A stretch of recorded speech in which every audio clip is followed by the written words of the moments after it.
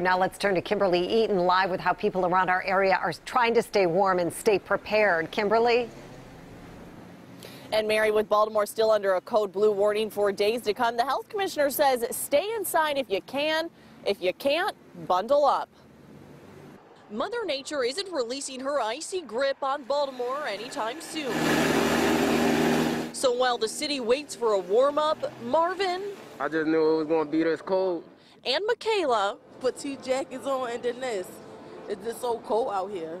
bundle up to wait for the bus. They're not the only ones fighting the freeze with extra layers. It is very cold out. I don't like the cold weather. Abbott Garnett is headed to work, and that means heading out into a cold commute. Top on thermal, 2 sweaters. I have a turtleneck, 2 pair of gloves. And if you're on the road behind the wheel this winter, the dipping temps bring some different problems. It affects your wear on your tire, it affects the temperature of the tire, it affects traction, your handling and stability, so it's a big deal. Dropping tire pressure, frozen radiators, broken belts, cars overheating.